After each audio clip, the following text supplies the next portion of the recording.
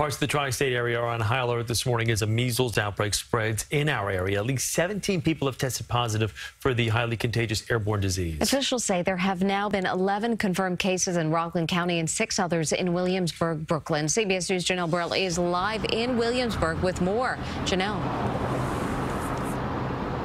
And good morning to you, Mary and Chris. Health officials say that the confirmed cases here in Williamsburg are isolated to the Orthodox Jewish community. And so later today, health officials will be holding a community meeting with rabbis and various elected officials to get the message out there that parents need to make sure that their children are vaccinated. Now, the 6 children who contracted measles this month here in Williamsburg, officials say they are between the ages of 11 months to 4 years old, and all of them, again, are part of the Orthodox community. 2 were hospitalized with complications including pneumonia as well as ear infections.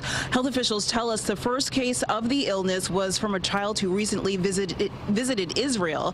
City officials say 5 of the Brooklyn children had not been vaccinated. The 6th had 1 dose but was not yet immune. Area doctors tell us that since the outbreak, they've been getting a lot of calls from concerned parents.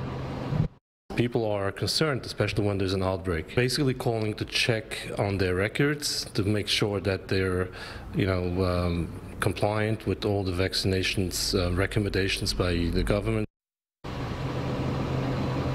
There have also been 11 confirmed cases of measles in Rockland County. A number of others there suspected of having the illness as well. Health investigators say travelers who visited Israel brought measles to communities, including New Square in Rockland County. A mix of both adults and children got ill there from the illness. So back here in Williamsburg again, there will be a community meeting later today to discuss how parents can take precautions to make sure their children don't get sick. For now, we are live from Williamsburg, Brooklyn this morning. Janelle Burrell, CBS 2 News.